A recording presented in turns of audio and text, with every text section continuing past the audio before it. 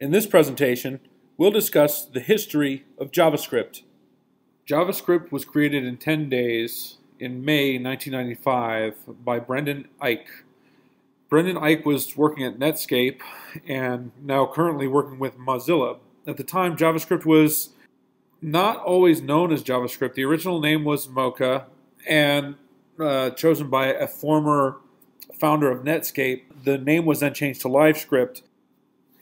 The name JavaScript was adopted when Netscape received a trademark license from Sun Microsystems.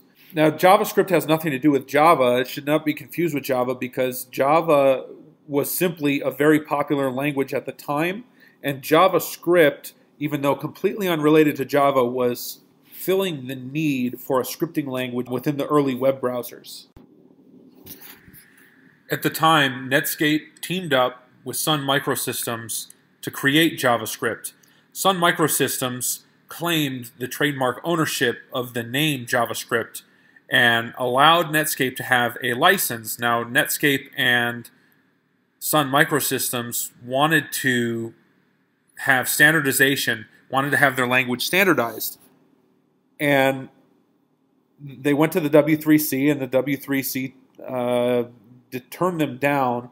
They found their way eventually to the European Computer Manufacturers Association, and which is where the term ECMAScript comes from. So JavaScript is actually a version of ECMAScript, and JavaScript, the name JavaScript, is a trademark at the time of Sun Microsystems and is now currently owned by Oracle. ECMAScript is used for client-side scripting, and there are multiple versions of ECMAScript. In 1997, JavaScript was officially standardized by ECMA International, which is the European Computer Manufacturers Association. Microsoft created their own version of browser scripting language similar to JavaScript called JScript, which they implemented in Internet Explorer. JScript was included in Internet Explorer 3.0, which was released in August 1996.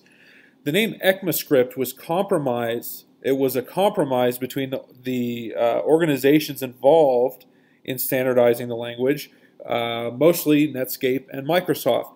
So as JScript and JavaScript came head-to-head as the scripting language used in standard web browsers, Microsoft and Netscape kind of started duking it out over who had the rights to what or who had the standardization, and the European Computer Manufacturing Association basically compromised by calling the standard ECMAScript. So they could say that JScript and JavaScript were both standards of ECMAScript. And while both JavaScript and JScript aim to be compatible, they also provide additional features that were not described in the ECMA specifications. In 1997, the first edition of ECMAScript was published by Guy L. Steele Jr.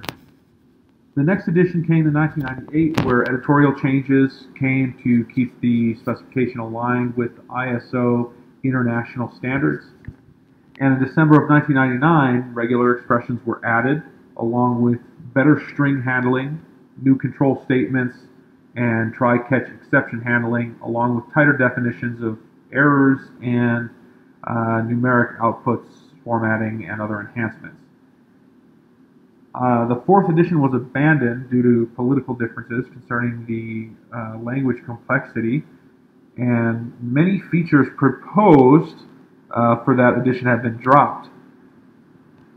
In December of 2009, a strict mode was added in the fifth edition of ECMAScript, and the library also had support for JSON, which is JavaScript Object Notation, which is the object-oriented programming style of JavaScript.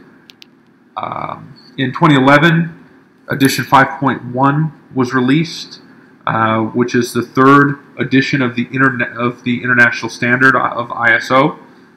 And in June of 2015, the sixth edition, initially known as ECMAScript 6, was introduced. There are other editions. Also in June of 2016, the 7th edition seems that it was released, and it's intended that the language continues to evolve. The next major event with respect to JavaScript was in 2005 when Brendan Eich and Mozilla rejoined ECMA as a non-profit member to start work on ECMAScript 4. And Doug Crockford, then at Yahoo, joined forces with Microsoft in 2007 to oppose ECMAScript 4. But while all this was happening, the open source developer community set to work to revolutionize what could be done with JavaScript. This effort was sparked by Jesse James Garrett in 2005, who released a paper discussing AJAX, which stands for Asynchronous JavaScript and XML. And this described a set of technologies in which JavaScript was the cornerstone used to create web applications where data could be loaded in the background, avoiding the need for reloading the page and resulting in more dynamic applications. The outcome of this effort was responsible for spawning a great deal of open source libraries and communities such as Prototype, MooTools, and jQuery. Today, JavaScript has evolved to provide immense capabilities in data binding and even server-side development. Node.JS and Angular are two of the most popular JavaScript frameworks today. Node.js can be used for developing server-side languages and has its own package manager for open source packages and other software products. And AngularJS was developed and maintained by Google and is now one of the fastest growing web application frameworks available.